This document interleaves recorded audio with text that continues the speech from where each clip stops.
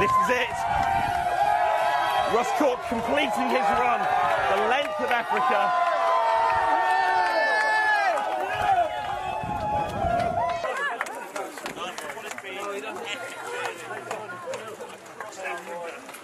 What he faced, it might seem pretty hot today, but certainly the sandstorms, the blizzards that he encountered while running through Africa really test the body to the extreme. How'd you feel, Russ? Yeah, pretty good actually. Pretty good. I'm a bit tired. How was that depth? I'm a little bit tired. Almost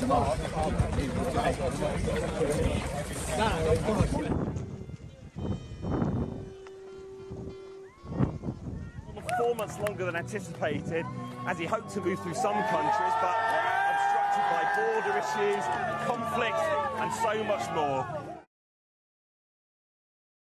Thanks for watching. Stay updated about breaking news and top stories on the NBC News app or follow us on social media.